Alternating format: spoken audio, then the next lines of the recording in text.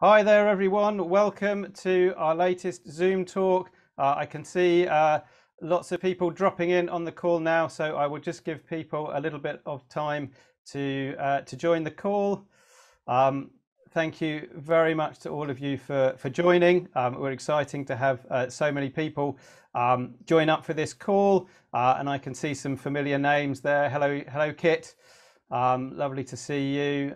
See Mike Ludlow there as well. Hello, lots of Nikki. Hello, lots of familiar names, and Pat. So thank you for all of you for joining us again this evening. And for those of you that have not joined one of our calls before, then we hope you enjoy it. So this evening, we are talking about St Helena. My name's Phil from Dive Worldwide, and I'm joined this evening by Anthony Thomas out in St Helena. Hi there, Anthony. Hi all. Hi there. How are you doing today? Great, thank you. Yeah, it's a great day here in St Helena. But we can chat about a little bit more about that later on. Perfect. And how's your diving and whale shark sightings been this week? You've had any luck?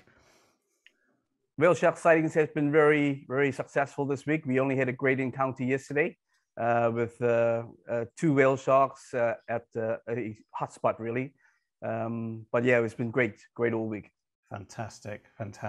And we're also very lucky to have with us today Danny Copeland, who's a wildlife cameraman and multimedia expert. Hi there, Danny. How are you today? Yeah, I'm good. Thanks, Phil. Anthony, how are you guys? Hello to everyone else as well. I can't obviously see you, but hi. Yeah, they're all there in the background. Yeah. So we're here to talk about St Helena this evening to give you a flavour of this wonderful island. Danny is leading a trip there for us next February, time to coincide with the whale sharks that gather in this area. Danny is something of an expert on pelagic species and whale sharks and manta rays particularly, and we were very lucky to have him lead a trip for us in 2019, just before the world shut down, which was very successful. So we're planning on repeating that trip next year. So we'll tell you a little bit about that as part of this evening. Just to talk you through the general schedule, I suppose. So I'm going to tell you a little bit about the island, then we'll hand over to Anthony, who's going to tell you about the diving, and also Danny, who will talk to you about the whale sharks. There is a question and answer session or section on here, so do feel free to ask any questions that you want to ask, and we will answer those at the end of the call. We'll answer as many as we can, so that you get all the information that you want out of this call. Okay. So without further ado, I will share my screen if I can get the technology right on that bit. Okay, so hopefully people can see my screen now. Yep, looking good. All righty. And I would just give you a quick introduction to St Helena, just to give you a little bit of picture of the island and where we are. So this is St Helena, beautiful tiny island, the most remote inhabited island in the world, and one of the most remote islands in the world. So here we have a little map. Just to give you an indication, so you've got South Africa here, as you can see. St Helena is this tiny little dot out in the middle of the Atlantic. It is 1,950 kilometers west of Africa, and 2,900 kilometers east of South America. So it really is right out there in a very remote spot. Its nearest neighbor is the Ascension Islands, which is 700 miles, or just over 1,100 kilometers to the north. So it's a very remote spot. Only about 47 square miles, so very small island, but full of beautiful vistas. Obviously you can see the ocean from everywhere, and wonderful biodiversity as well. Until 2017, you could only get to the island by ship. which sailed there, I think, every few weeks, and that was the only way to get to St Helena. Since 2017, it has an airport now, so you can fly in, and that enables us to run trips there and allow other people apart from the St Helenians to enjoy their beautiful island. You can get there, generally we'll be going in via Johannesburg. That's the usual route, so down to South Africa and then an onward flight out to St Helena. In terms of the climate, so St Helena's got a subtropical climate. They don't have 4 seasons like us, so the weather's pretty consistent throughout the year. They don't have drastic seasons. It's actually relatively close to the equator, but because of the trade winds, the cooling trade winds that come through, it's sort of a very mild 15 to 28 degrees all year. So really lovely temperature. December to June is when you've got the sunniest times to visit, and within that, February and March tend to be the sunniest months. That's very unusual because that's when the whale sharks are there. In most places I know, when you have the big marine life, it tends to coincide with the worst weather or the choppiest conditions. So it's nice that they choose to come at the sunniest time of year. You have sort of the cloudiest weather is between August and November, and the winds slightly stronger there as well. That's the time when you get humpback whales, but it can be a little bit choppier on the ocean there. So very nice climate all year round, very, very pleasant. In terms of a little bit about the island itself and the history, so it was actually discovered by the Portuguese in 1502, and then settled by the British well over a century later in 1659. And back then it was an important sort of staging post for the British Empire as we were trying to expand and dominate the world. So it is a very strategically important point, right up until the advent of the Suez Canal and steamships, and the staging post wasn't needed. It's also the resting place of Napoleon. Is one of the things it's quite famous for. So he was sent in exile there, in relative comfort as far as I can work out, but obviously well away from the rest of the world. What you're looking at now is the capital, Jamestown. So this is where most of the, or possibly all of the local population live, and it's considered to be one of the finest examples of Georgian architecture, sort of unspoilt Georgian architecture left in the world. So it's a very interesting place in itself. The islanders are known as saints. So Antony's a saint. There's only just over 4,500 of them. Ironically, there's another 2 of them in the town that I live in. So some of them have come over here, but a lot of them have stayed there. And the island's got a real reputation for being welcoming, generous, so friendly. It's the kind of place, I'm sure, Anthony, you will agree with this, kind of place where people wander down the street and everybody says hello to everybody. Very close-knit community. That kind of laid back friendliness that we've lost, in our modern busy world. Would you agree with that, Anthony? Absolutely, yes. You're absolutely correct, Phil. It's one of the places where we actually say that you can't really have a St. Helenian as a pilot because you can't run the windows down and you won't be able to shake to everybody as you go past. Pretty much, as you're driving, you need to put your hand up as part of the culture. Sounds wonderful. So it's a place really to come and to reconnect with nature and to relax and sort of disconnect from your emails. This, by the way, we're looking down. This is the view we're looking at now, as I believe is Jacob's Ladder, which if you're feeling you want to keep fit when you're there, then you can climb up all those steps from the town up this steep-sided valley. Anthony, I just wanted to note a little. I've got a few notes here on cuisine, and my notes say that rather than the traditional Sunday roast, there you do a curry and roast. Is that right? Yes, that's correct. We do. It's tradition to have a curry and roast on a Sunday, yeah. And the curry is of any. It could be a vegetarian. It could be a goat, lamb, obviously beef. But yeah, curry and a roast on the Sunday is always a tradition. Is always the tradition. And yeah, one of their other dishes is famous dishes to try when you're out there is the plo, which is a one-pot curried rice dish, and rather delicious coconut fingers, which I understand, Danny, you rather enjoyed on your first trip there. Very much so. Got a bit of very guilty of having a sweet tooth, and they tick that box massively. Perfect. And then other things for cuisine, barbecues are charmingly called cook-ups, which I quite like. And then probably the most famous is the St Helenan coffee, which is only exported in small amounts, so it's very expensive in other parts of the world. But of course, when you're on St Helena, you really get to enjoy it as much as you like. So that's a little bit about the island itself. I'll just mention the Mantis Hotel. So I mentioned there about the Georgian architecture. So the Mantis Hotel is where we'll be staying on the trip that we're putting on with Anthony and Danny. So this was built next door to to St James's Church there. The church was built in 1774, I think, and the hotel or the building a little while afterwards. It was the barracks for the East India Company at the beginning. And then since then, obviously, it's been a few other things, and now it's an absolutely beautiful hotel. As part of turning it into a hotel, they did an archaeological dig in the grounds around it, and they found lots of sort of fascinating archaeological finds, including this archway that you can see here, which has been put into the main reception. So it's full of charm, full of character.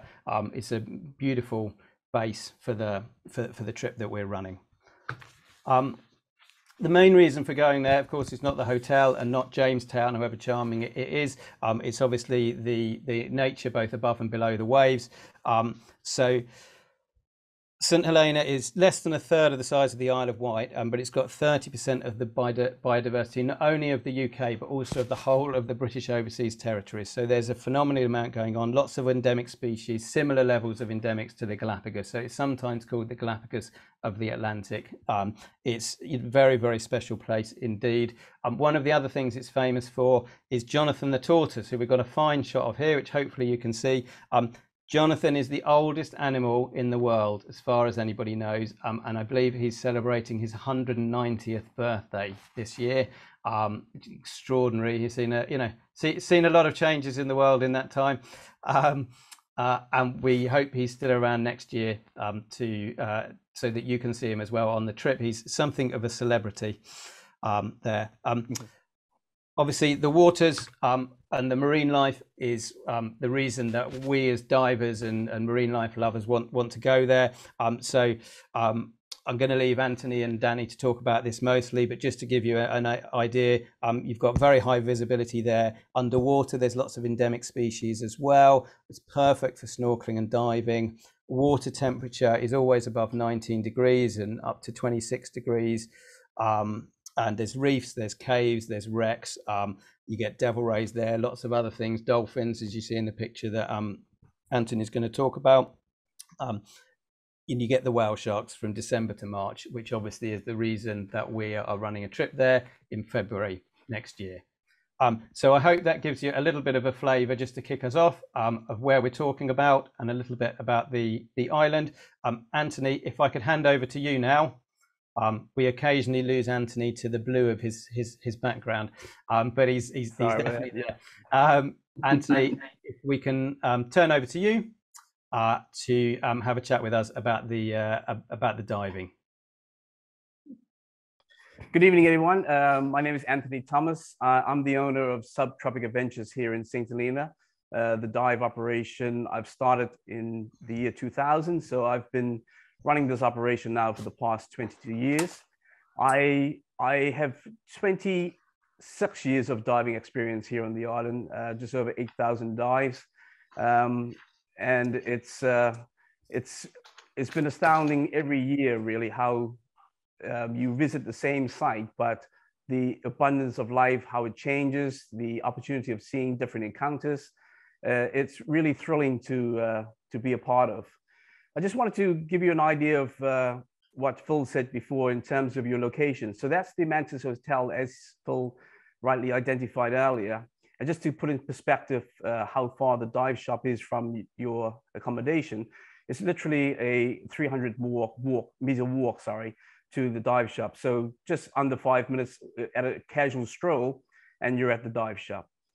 In terms of embarking on the dive trips itself, we dive on a rib. It's an 8.5 meter rib. So it's equipped with accommodation of 16 divers, but a group of 8 to 10 divers is very comfortable on there. And this is the landing area that we embark on and disembark on. Unfortunately, we don't have any breakwater at this moment in time, but we come alongside the famous Jamestown landing area that has been constructed for us by over the years by many different engineers as the well develops in terms of engineering. But it's comfortable. It's very comfortable getting on and off the vessel as we come alongside. Just to give you an idea of the diving, because of our volcanic nature of the island, we have a lot of caverns and archways, as well as swim-throughs. And it actually hosts an abundance of life underneath these archways and caverns.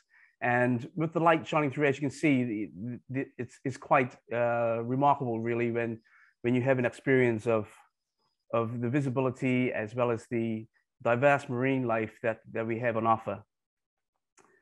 Just to give you another idea of what it has.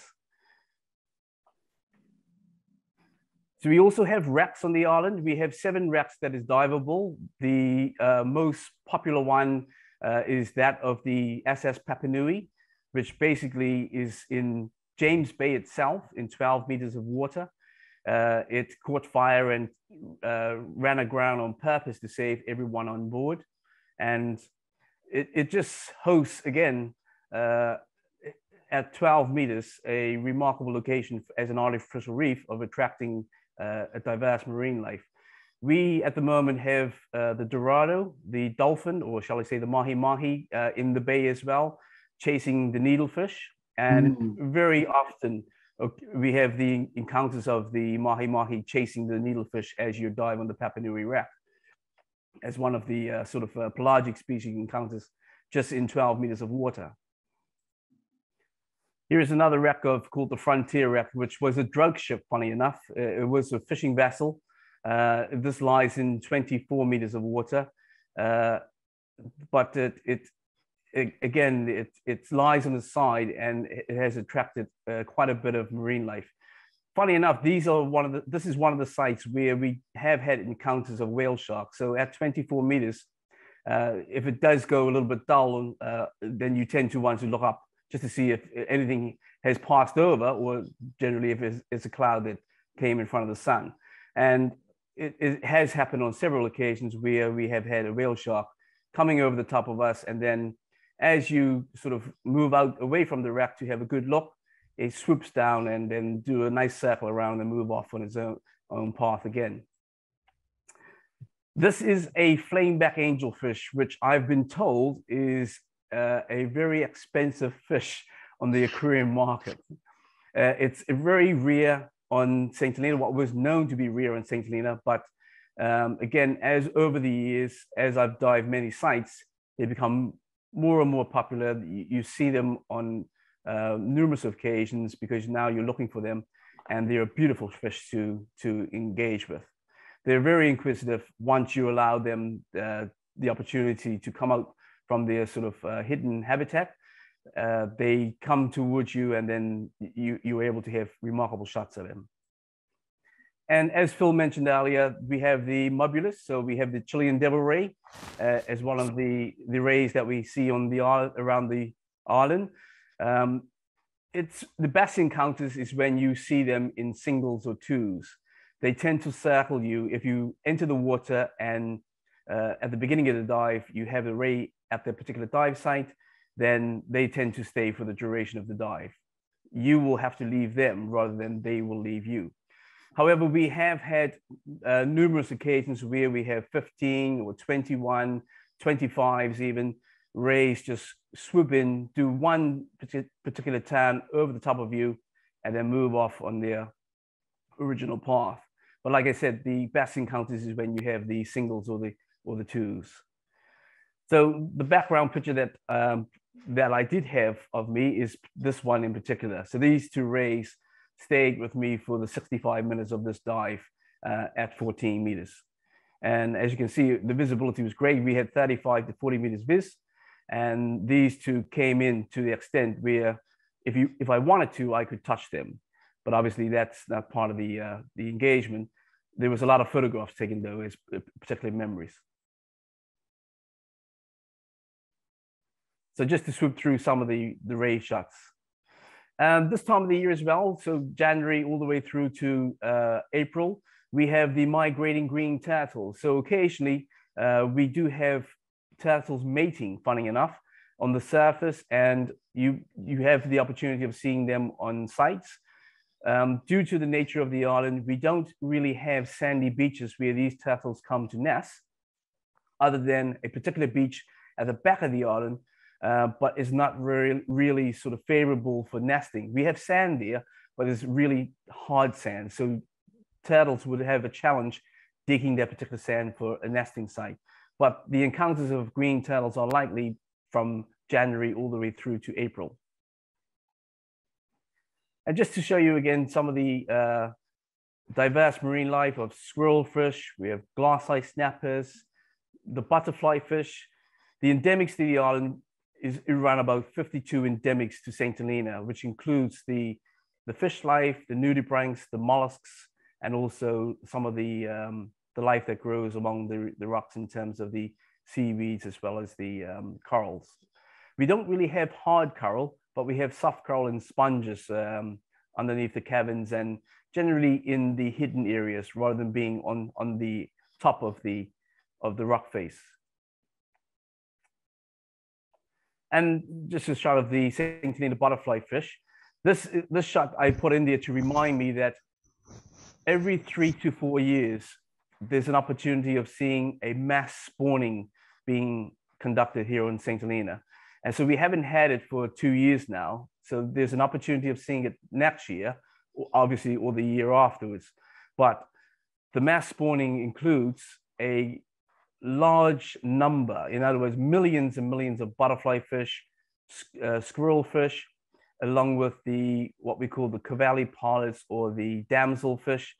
And even though it's a sight to see, the photographers who were engaged with us a few years ago actually found it a bit sort of scattering. They were a little bit obscuring the pelagic species. So even though there was great to see so much life, it was a hindrance to capturing the bigger picture of the pelagic species. But it was an amazing sight. And the other fact that I wanted to point out is that I was always of the opinion that the devil rays were filter feeders in terms of plankton feeders until I experienced the rays feeding on the juvenile butterfly fish. And these rays were acting in pairs, or shall I say in couples, where one would swoop down to congregate them and the other one will go at high speed into the butterfly fish and gathering up as many as they could.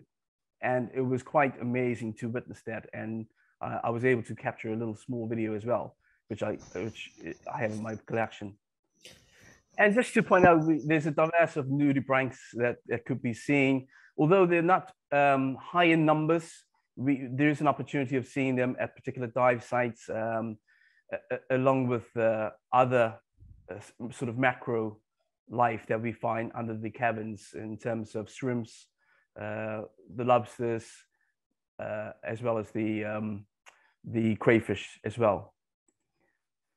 And what I thought I would end off with is basically after a day out diving, Danny will talk to you about the whale shark encounters that we embark on after we finish diving. There's always a great opportunity to go to the water's edge and have a great relaxing drink where you can meet the sunsets that is presented to you. And we're experiencing them now. at this time of the year as we speak. We just missed a great sunset actually today. And I just thought I'd put in a whale shark photo that I captured on Saturday, just to give you a flavor before we move over to Danny's presentation. And I thank you very much for your time, and I look forward to answering your questions a little later on. Thank you. Super. Thank you so much, Anthony. That was a brilliant insight into the scuba diving in St Helena. So absolutely fascinating in terms of the actual scuba diving. But as we've mentioned there, one of the main draws is the whale sharks themselves. So to tell us a little bit about the about whale sharks, and specifically on the whale sharks in St Helena, we're going to hand over to you, Danny, if you'd be so kind as to talk us through a little bit of information on the whale sharks. Yeah, sure. Thanks, guys. I was also thinking when Nancy was talking about how awesome the butterfly fish schools were when we were there, because they were there when I was there with the last group, and remember kind of having to literally swim through clouds of them to push them, like kind of like to get through to know where you're going. It was a remarkable thing. So I really, really hope that happens again when we go next year. Alrighty, let's talk about the big guys then. So yeah, hi everyone. Obviously, my name is Danny Copeland. I'm the chap that would be joining you as a sort of the trip leader next year if you come with us to visit St Helena.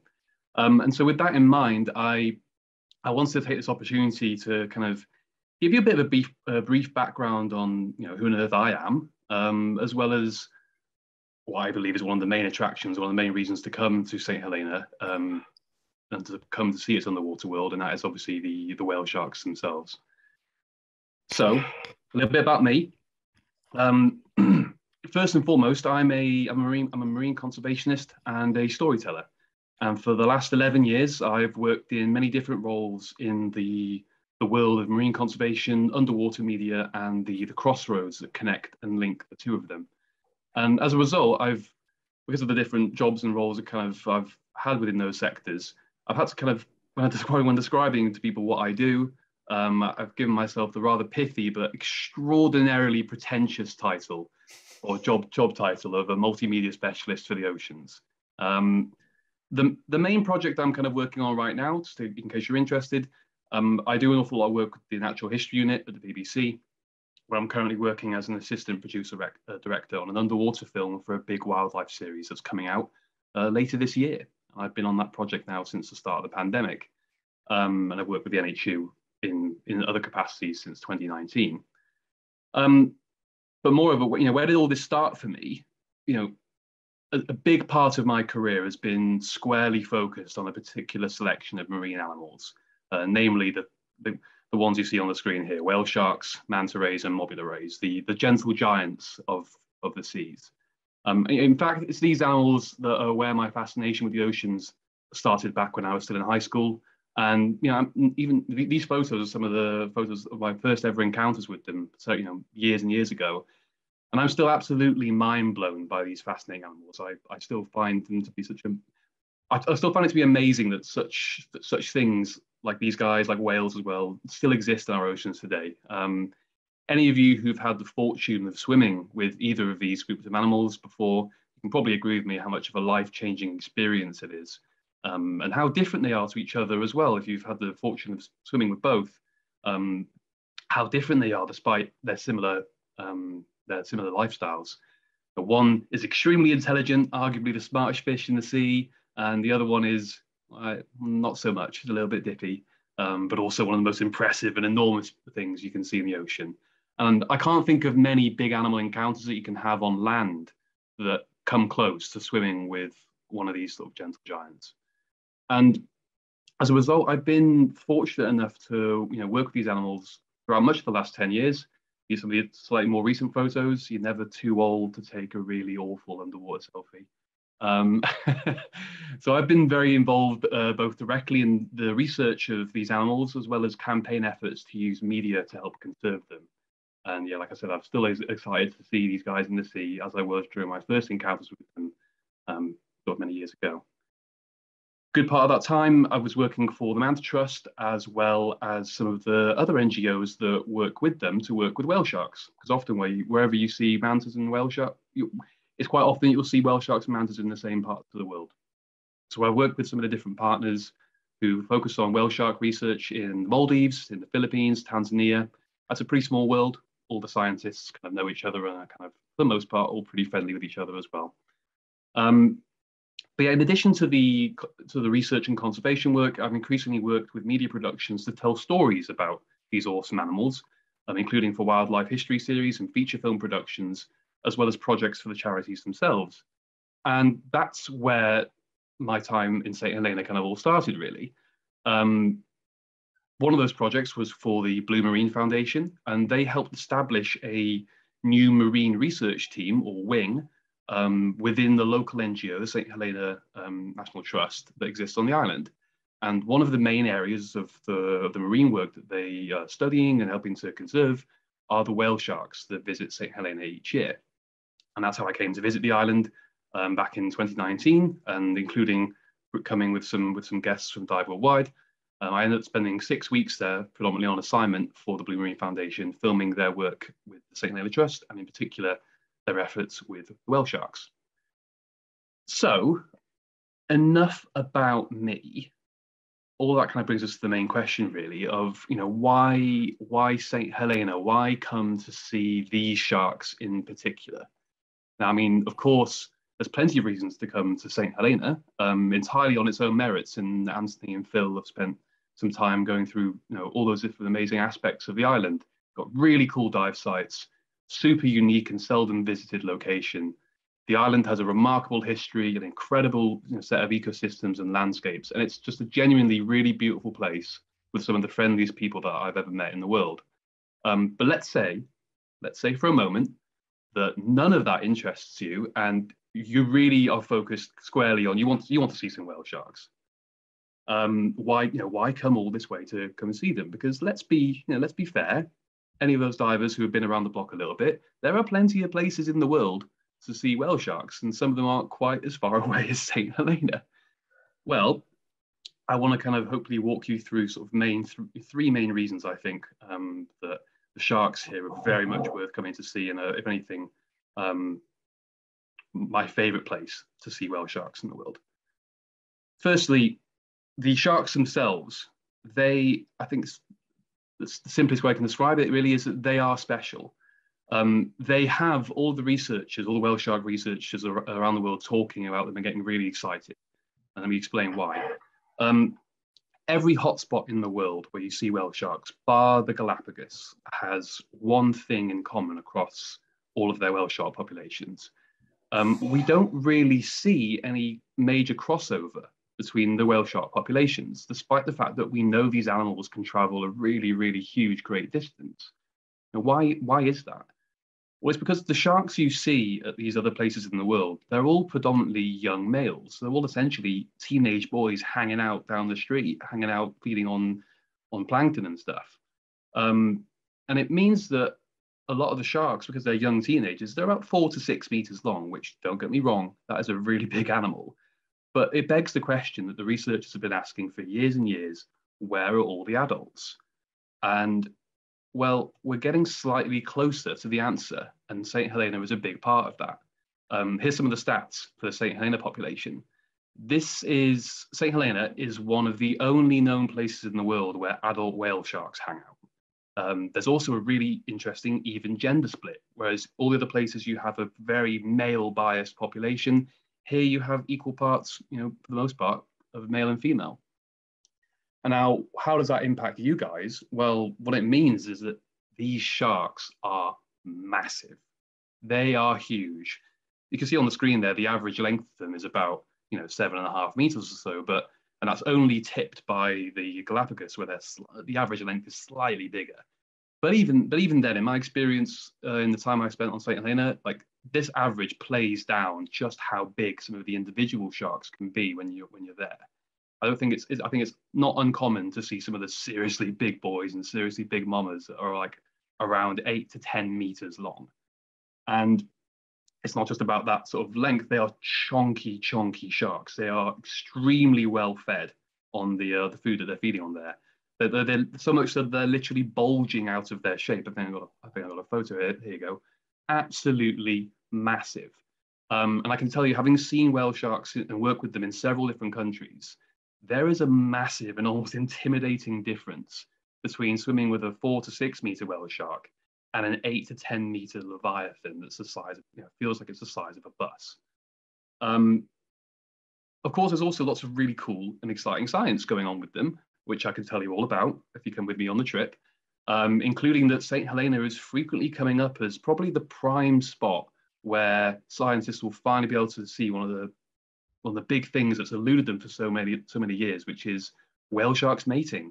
No one's ever seen whale sharks mating in the wild or in captivity, and yet in St. Helena there are at least 2 formalized and verified courtship behaviors documented over the last several years. And Anthony was just mentioning before, I saw it on Facebook earlier, that they had a male shark, sort of circling and chasing a female, exhibiting a lot of behavior that's very, very, it rings true with what other sharks do during mating behavior and courtship behavior. So that's really, really, really exciting in itself. So that's the sharks.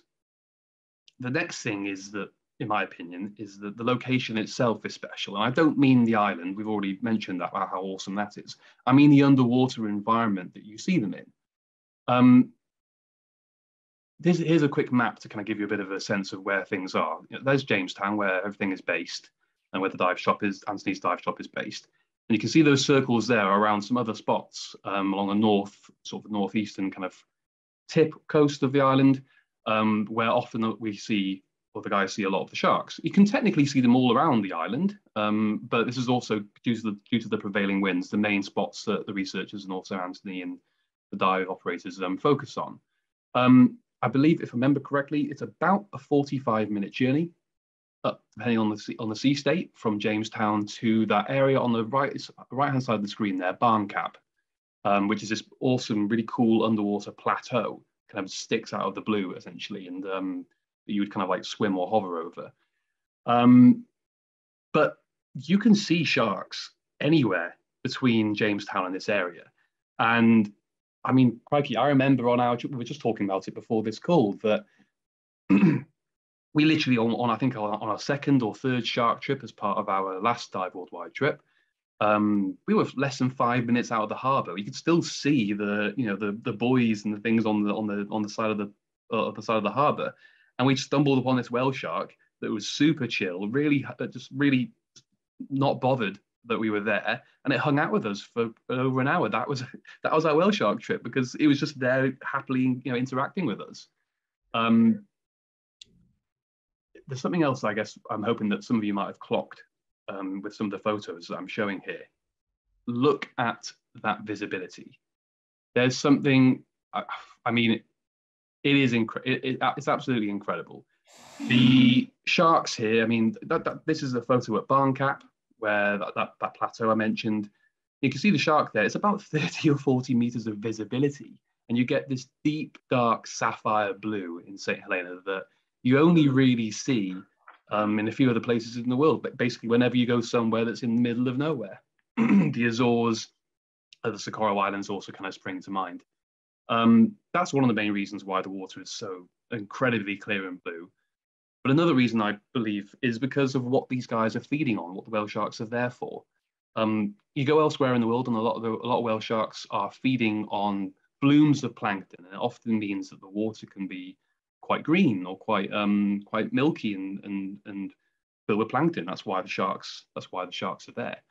But in St. Helena, predominantly the sharks are here feeding on tuna spawn from some of the tuna populations that aggregate around the island and the waters around it. And what I've kind of noticed, that you can barely see these eggs in the water. They're effectively transparent, and yet it almost looks like the whale sharks are just kind of feeding on nothing.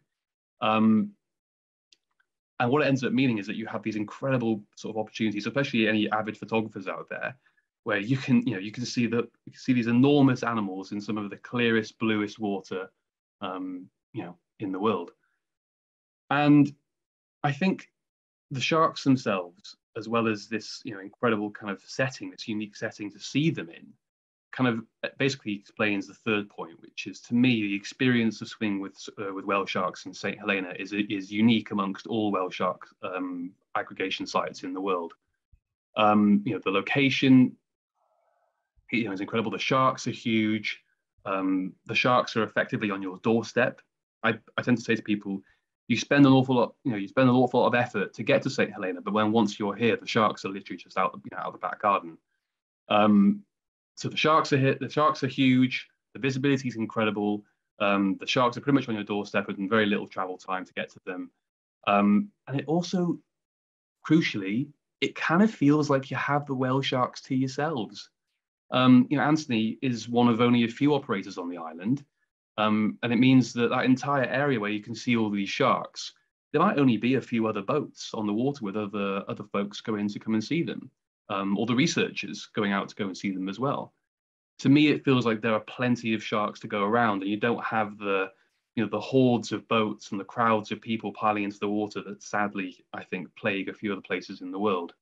To me, it means that you get to have the kind of whale shark encounter that I think a lot of us kind of romanticize and dream about when we're thinking about the first time you ever see one of these animals, that you're in the water with this huge leviathan swimming by, minding its own business, and it effectively almost feels like it's just you and them in that moment. Now, some of these photos, by the way, are photos from our trip with the other guests that came with us. It's fair to say that tourism is obviously increasing in St Helena, and that is a great thing for the island.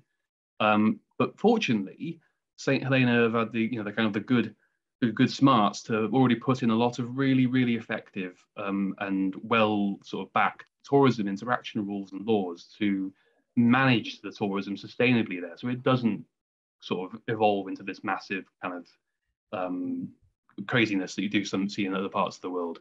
They have limits on maximum number of people that can be with a shark or be in the water at specific periods of time to go and see them, or distances you have to keep from the animals. But of course, it's worth mentioning that whale sharks themselves don't always adhere to rules on social distancing. It's pretty common for them to come over pretty close to you, and sometimes it's unavoidable. And then I guess the other thing about seeing the sharks here on St Helena is that I think there's a very sort of special trait about this island, which is that the people here genuinely and quite deeply care about them, and they're really proud of how special their whale sharks are and how much attention they're getting on the global stage. When I was there, we helped set up this first annual St Helena Whale Shark Festival, which was basically just an excuse for the community to come together and celebrate this awesome animal that is quickly becoming one of their flagship poster childs for tourism to the island. And I believe we were talking about it before with Anthony, that they've kept the festival going despite the pandemic. Hopefully there's another one happening in the next few weeks or months or so. And I'm quietly hopeful that maybe the next one might be arranged at the same time that our trip is running next year. So, I mean, that's enough from me. I hope that kind of gives you guys a little bit of a taster of who I am, why you should come and see the whale sharks in St Helena, like these guys did back in 2019. And I'm really excited to see some of you hopefully join me in going halfway around the world to swim with one of the ocean's most charismatic animals in what I consider to be the single best place in the world to swim with them. Thank you very much. Danny, that was absolutely inspiring. Thank you very much, and really fascinating insight into those whale sharks and just why they are so special. So we've got a few questions coming in. I hope everybody else found that as fascinating as I did. Just before I go to the questions, our marketing team have done a little poll for me, so I need to release a poll for you, which asks you a little question. Before I do that, I think I have to give you a little bit more information though. So just to give you a little bit more detail on the trip we're talking about here, just a quick summary. So if I can get my screen in order, here we go. Hopefully you can see that. This particular trip that we're running with Danny is planned for mid-Feb 2023. From the UK, we're looking at 12 days for the trip and 3,995 per person. That includes your flights from the UK. I saw a question mentioning about the airlines that fly there, so I'll cover that in a moment. You need 2 nights in South Africa, pre and post your trip to St Helena, 7 nights at the Mantis Hotel, breakfast, some of the evening meals. Some of them we leave free because Anthony's got some recommendations up his sleeve. 10 boat dives, 3 whale shark snorkeling excursions, because you can only snorkeling with the whale sharks, but that's the superior experience because of the nature of it. We talked very briefly about some of the things you can do on land with the distillery and so on and so forth. So there's a couple of land tours in there as well, all your transfers, and of course the services of Danny and all his expert insight. So that gives you a quick summary of the trip that we're talking about here and that we'd love you to join us on. I'm going to have an attempt at launching the poll here. So hopefully you've got a little poll there that's on your screen, if I've done that right. And if you answer yes, it will make our marketing team very happy. While you're looking at that, let's turn our attention to the questions that we've got coming in. And please do feel free to write your questions on the Q&A, and we will answer them all if we possibly can. So first question's from Jane Baxter, actually on the chat. Hello, Jane. Jane asks, is this trip suitable for snorkelers? I don't dive, and what is the swimming like? So as we mentioned there, the whale shark encounters, Jane, are the main attraction. So they are snorkeling encounters anyway. So I'd say absolutely the trip is suitable for snorkelers. Anthony, in terms of the boat trips, are there some of the sites that we will go to that are suitable for snorkelers as well? You're on mute. Sorry, Phil. Most of That's the sites is suitable for snorkelers. So it's basically along the coastline where snorkelers can join the dive groups if they choose. If they're wishing to do any land tours or adventure hikes, there's loads to do on land as well, on the island itself. So they will have an option of snorkeling or going on adventure walks. Obviously, I'm sure they would want to engage with the snorkeling activities of the whale sharks as part of the program. Excellent, excellent. And Jane, there's lots of other things that you can do on land as well. The tours we mentioned, and you've got the distillery, you've got the plantation house. Depending on how adventurous you are, it's a lovely destination for walking or kayaking, mountain biking, lovely night skies. So there's plenty for non-divers there. We've got a question as well from Mark Silverstone, which is which international airlines fly to St Helena? The route we'll be taking, and the routes that's getting sort of established again now post-pandemic, is to fly into Johannesburg. There's a few airlines that fly into Johannesburg, and then it's Airlink, one of the South African airlines that offer the schedules out to St Helena. So that's generally the simplest way to get there from the UK, and that's all part of the trip that we will arrange for you, of course. Then we've got Sally and Nick Charter. They've asked, what's the water temperature for February? Sally and Nick, I know you dive in the UK quite often, so it'll be plenty warm enough for you. But Anthony, can you give us an insight into water temperatures at the time of the trip? So the average water temperature will be about 25 degrees during the month of February until about end of March, April, where it just goes down to about 24. So at the moment, we're diving in 25 degrees Celsius. Perfect. Okay. Very nice. Pat would like to know typical dive depth. Also, just sort of you asked about the temperature as well. So we covered that. And a typical dive day, how the general schedule works. So a typical dive day, we generally would like to leave the landing area around about 8:30, not 8:45. And then we will have a 10 to 15 minute boat ride to the first dive site. We embark on our first dive, which probably would last around about 50 minutes to an hour. And then we will have a 45 minute to an hour break on the boat. And then we embark for our second dive, which again will be about 45 minutes to an hour.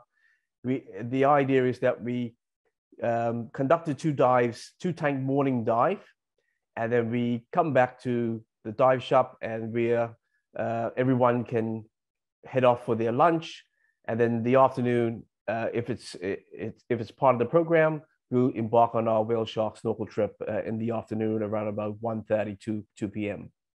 Perfect, perfect. And Kit, hi there, Kit, was asking, where are the dive sites relative to the harbour? Are they all around the island or on the north coast? And sort of what are the general boat journeys and typical currents he's interested in? So the dive sites, as per Danny's image earlier, or the map that he kindly provided, it's on the side of Jamestown, so which is the leeward side of the island. So it's well protected. So there's very little, or if there's any current, it's going to be mild. The typical depth would be around about, for the first dive, it ranges because it's a sloping bottom. So you could go down to about 24 to 25 meters, even 30 meters if you choose to, but you could maintain an average depth of about 18 meters if you choose as well. And then the sites, if there's an opportunity, we will head around to the northeast side of the island if there's an opportunity to do so.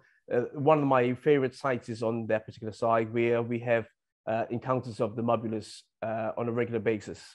So I generally would like to include that as part of the program.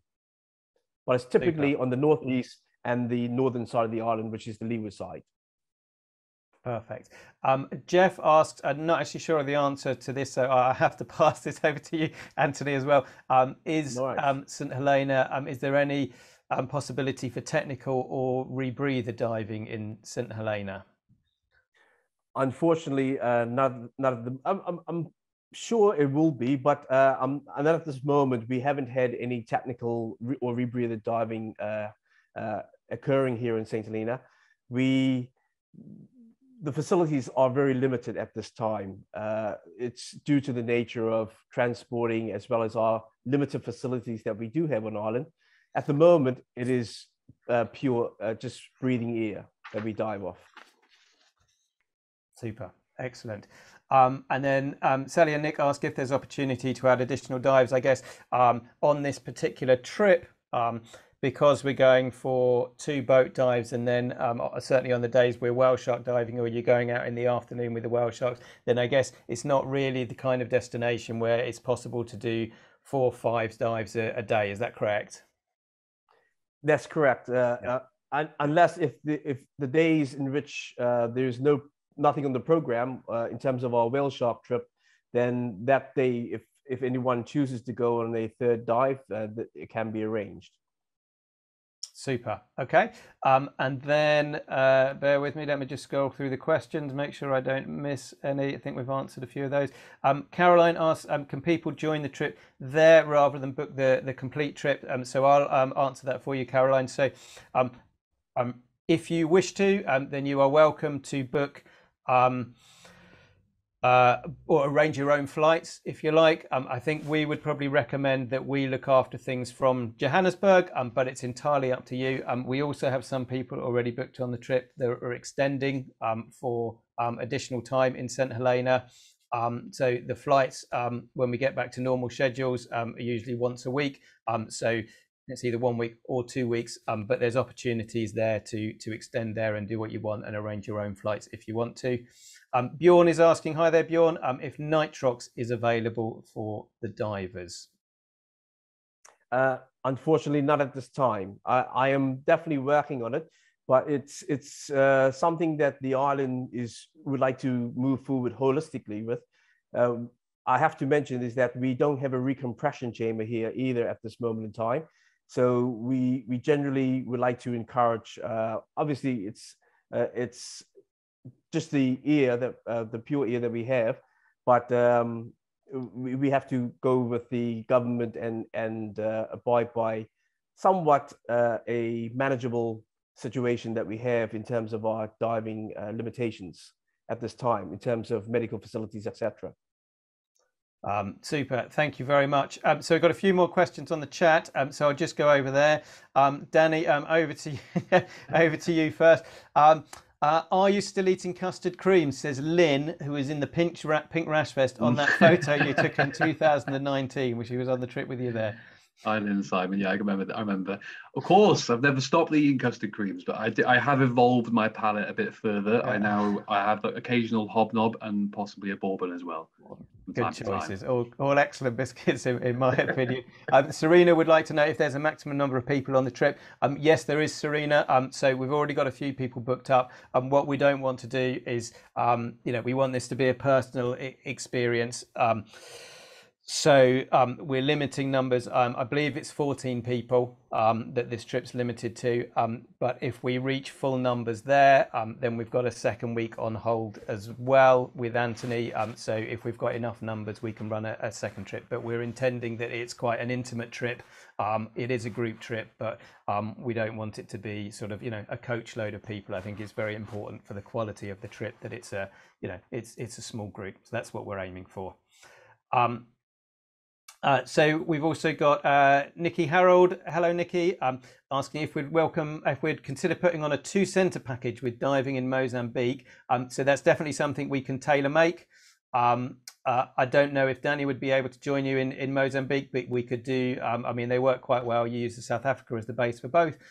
So you could go over to Tofo or head to northern Mozambique and do a tailor-made trip, and we could arrange that for you, no problem at all. What else have we got?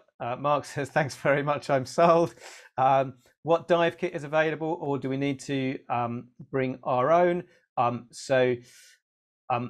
We would assume sort of in the cost of the trip, it doesn't include equipment rental, but I assume, Anthony, if people need to rent something, you've got a limited supply of kit there to assist. Yes, that's correct, Phil. We do have a selection of kit. It's all Scuba Pro. So it's from the wetsuits all the way through to the dive computers, regulators, BCDs, everything. Yeah. So we have a selection of kit that individuals can choose if they would like.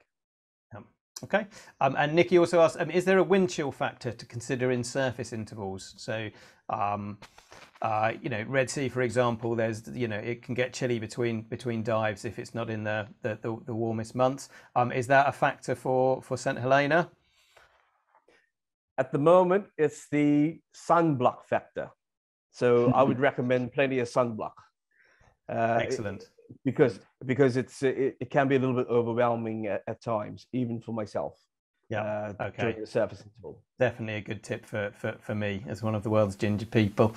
Pat wants to know if the second trip, Pat, that would be, I think we've actually got the week before held if we fill up this one, but as I say, we'll only move on to that second week if we if this one gets full. Somebody called HP asked, can you come alone and pay a single supplement? Yes, you can. And if you request a travel plan on the poll, then Sue from our marketing team, she will send you a full itinerary and it details on there what the single supplement is. I believe it's £450, so it's not too expensive at all. And last question, I think from Serena, where is the nearest recompression chamber? So I know there's plans to bring one to the island, but I believe I'm right in saying, is it over in South Africa, Anthony? That's correct. Yes, it's over in South Africa. So yeah, the nearest facility would be South Africa. Yeah. So it's important, it's always important not to be irresponsible on your dives, but it is a very, very remote location. So, you have to be conservative on your deco limits and so on and so forth when you're diving there. Right. Okay. Our time is up. I think I've answered all the questions. I hope for everybody that was a fascinating presentation, and we'd absolutely love you to join us on the trip. So please do get in touch if you're interested. We hope to see you soon, and we hope you enjoyed that, and have a lovely evening. Thank you to Danny. Thank you for Anthony, to your time. I'm glad our internet managed to make it through the evening there. And we'll see you next time. All right. Thanks, everybody. Thanks very much. Hey guys, thank you very much. Bye-bye. Thank you. Bye-bye.